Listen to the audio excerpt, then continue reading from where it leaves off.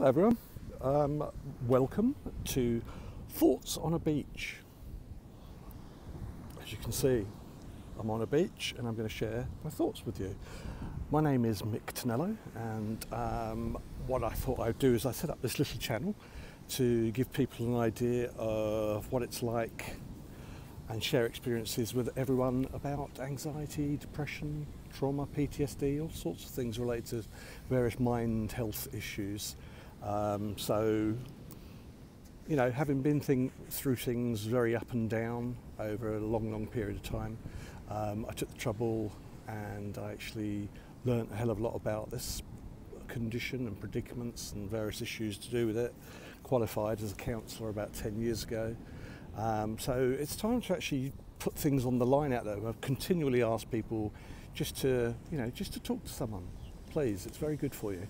So with that in mind, this is my platform just to sort of mention this to you, share some things of mine, and then run through.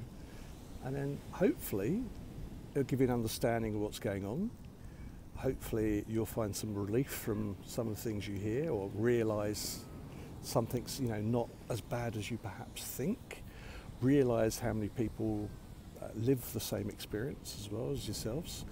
And then we can go from there.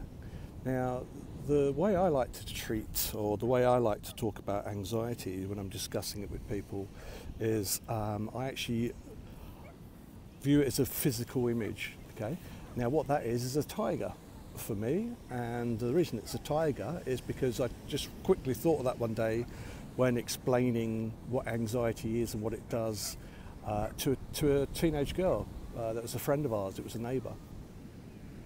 And using the tiger analogy just to highlight things to do with fight or flight response, what happens archaically when we see a tiger and we go into fear and so on. So when you hear the tiger mentioned, that's what it's about.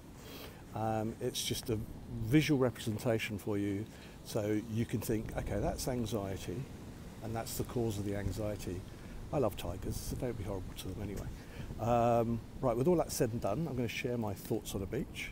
I hope you enjoy this channel. I hope you subscribe. Just pass on the information if you like it.